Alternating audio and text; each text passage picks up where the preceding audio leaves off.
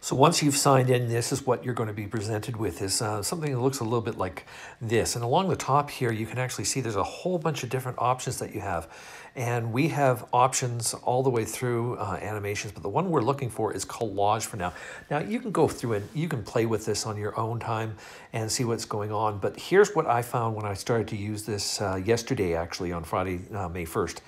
Was the first time I actually started to use this program, because Miss Arnell and I were talking about some of the things that we could do to make it kind of interesting for you for the next couple of months in photography. So we're going to make collages, and a collage is just a collection of different images. And here's the easiest way I found to do it.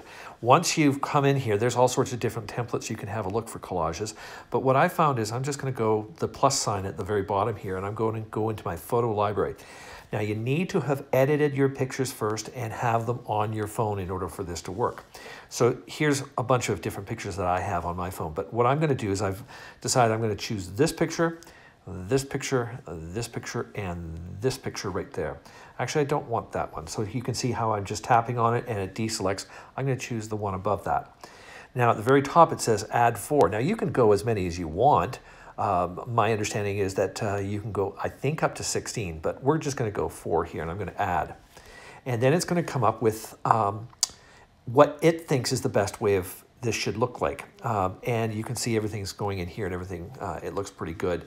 So once you have your collage the way you want to, you can actually change the pixel size by going custom. I just leave it like this. I'm literally going to leave it just like that. You can click on Instagram, or you can just come in here and just go done, which is what we're going to do. Is I'm going to go done. Now I'm going to get double tap to edit text. I'm just going to take that text, I'm going to click it once, and we're going to delete it.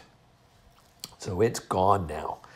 So at this point we have all sorts of different things, but the one that I'm going to look for is I'm going to look for layout. And at layout you can see you've got all sorts of different choices here for how you want the layout to look. So I'm just going to go with this guy here, and it automatically will resize and move things around. It's up to you how you make it look.